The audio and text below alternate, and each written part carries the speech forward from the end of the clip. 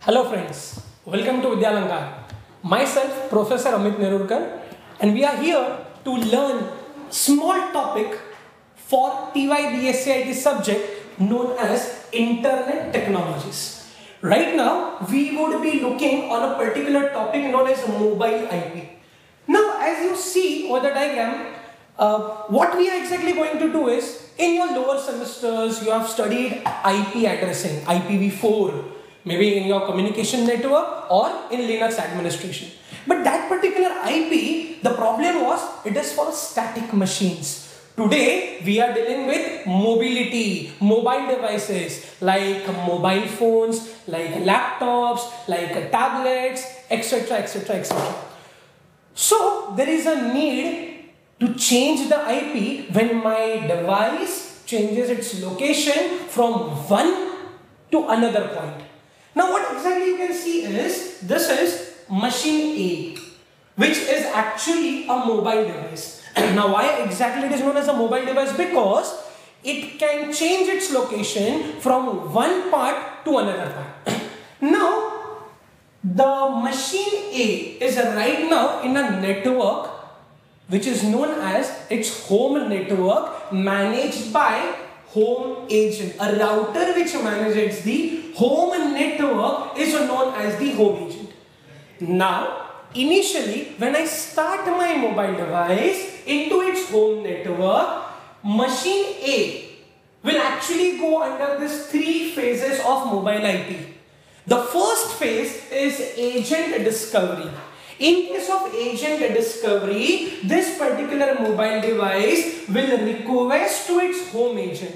Initially, we'll try to identify which agent is its home agent and will request this home agent to assign a permanent IP known as home IP address to this particular device.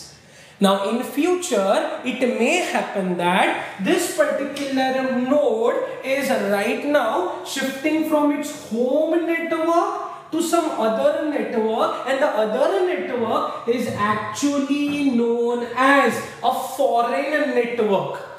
Is actually known as a foreign network, and this particular device A is now shifted from its home network to a foreign network. For example, from Mumbai to Delhi.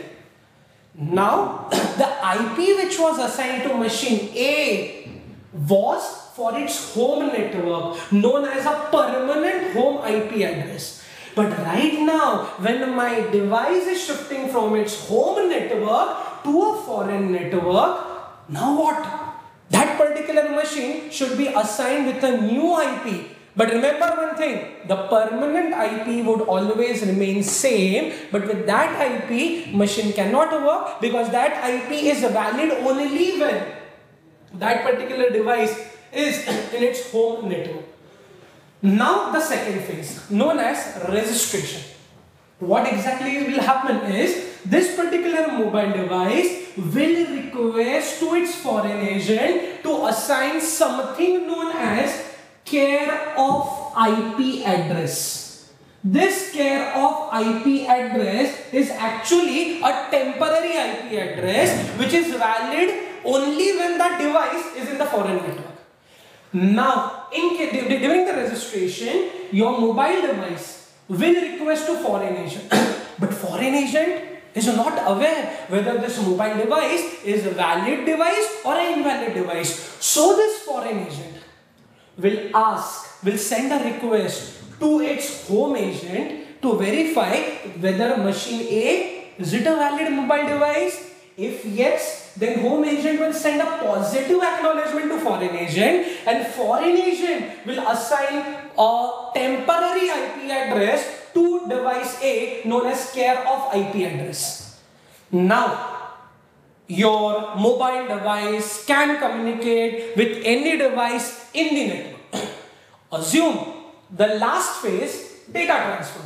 Assume machine B, which is a remote host, was communicating with the machine A in its home network.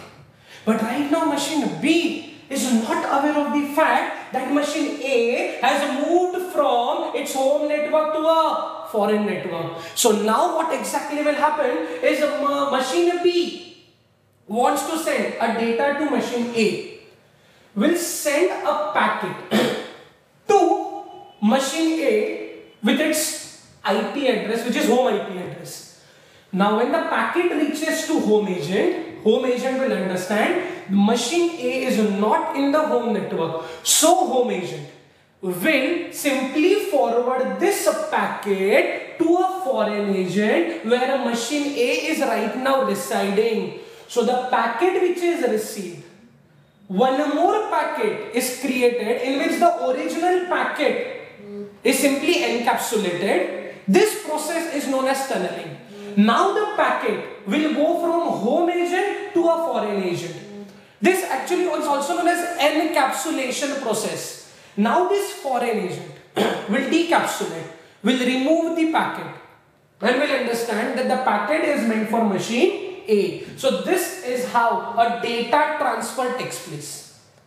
So friends, this entirely is a concept of mobile IP, exactly how a mobile device works in a network. But obviously there are many disadvantages of this particular topic.